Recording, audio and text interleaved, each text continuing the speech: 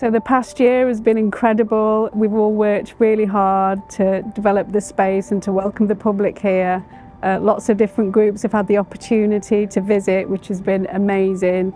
And apart from all the lovely vegetation and gardens and how gorgeous it is to be amongst all of that, it's been great to work with such positive, forward-thinking people. That goes for staff and volunteers, and that's the viaduct in that sense is quite self-selecting. Those are the people that I've been surrounded by over the past year, so that has been a real privilege, and to see it this established is just amazing. Our garden plot was inspired by something called the 5 Pathways to Nature Connectedness. This is part of a research study from the University of Derby that looked at how you engage people to think about climate and the environment. Part of this included access to water, which would encourage wildlife, and it was something that was really important to us, that we had a space within the viaduct that would attract nature. As well as this, we thought seating would be really important. People were saying there was very little places for them to sit and relax and reflect, so that was something else that was really important for us in the design of our garden.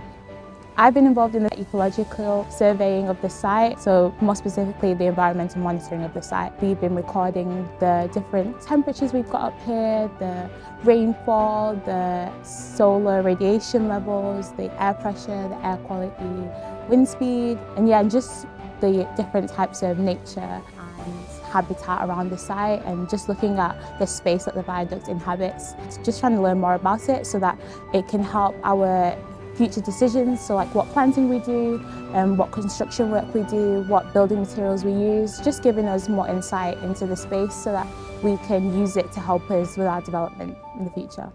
On my time on this apprenticeship, I've gotten to be a part of so many different things. One of the first things was Blossom Manchester.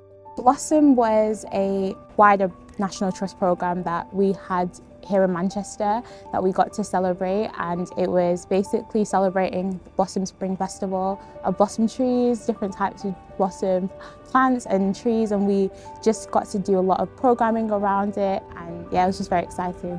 Oh, I just love the setting that the viaduct's in. We're surrounded by Manchester city centre, which is constantly changing. It's just so energising being here. The viaduct itself, I think it's amazing that we're repurposing a piece of Victorian architecture, and now we've found a new use for it, so that we're able to bring greenery into the city centre and have something for everyone else to enjoy. It's been absolutely brilliant. It's been absolutely brilliant. So we just got into Manchester last night and just don't think about Manchester today, and coming here it's been absolutely brilliant.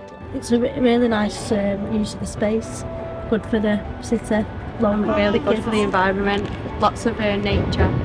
Hands down, this is the best job I have ever had. I just love the variety of it. I love there's just different people that you get to meet, different events that we've been able to hold. I just absolutely love that you come in and no day is ever the same. You just get such a variety of people. It's just lovely to get to talk to people, and we get to bring it to life and give it that animation and interpretation. So much fun telling the visitors about the viaduct, and then it's great for me to hear back from the visitors what they want to see from the viaduct in the future. And we're really listening to that. So they're saying they kind of want more of what we've got going on so far, so more of the green aspect, more of the heritage aspect, and they just want to see more of the viaduct. So they wanted to see it extend all the way down the structure, and they wanted to be here permanently.